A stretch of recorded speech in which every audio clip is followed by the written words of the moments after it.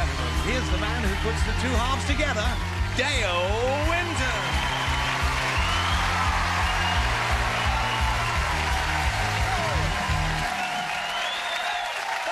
Thank you. Oh, now stop.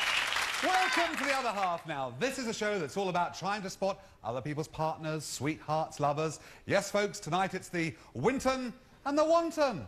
When you think about it, history is littered with the most unlikely of couples. I mean, you've got Romeo and Juliet, Antony and Cleopatra, and Ricky and Bianca. What do you have to do with this dog to make her bark? Not a lot, but one thing in particular, if I say... Oh, Wendy, I love your knickers then. I love your knickers. I love what your did you say? We say Wendy what? I love your knickers. Oh. There's a woman called Wendy in the audience who's just run out the door. Wait, do it again. Wendy, I love your knickers. No, there's a phrase I don't say very often. Well, lovely to see you on Pets Win Prizes, and we hope Wendy does. Oh, I know, Megan. I know. Hello. Ooh, that's a sensation and a half. Can I give you back now, please?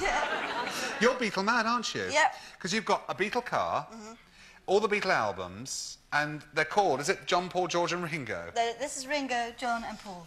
So Paul is a flying Beatle, obviously, because he's with wings. Yeah. You know, the bedroom's obviously a hive of activity.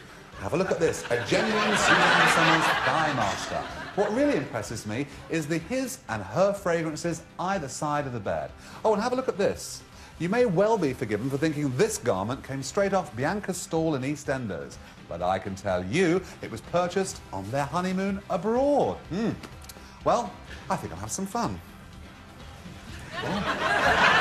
Nothing I like more than a tasty banger. Now, the best thing about sausages is that they come in all different shapes and sizes, from little chipolatas right up to big, thick, juicy jumbos, and I love to get my teeth into them.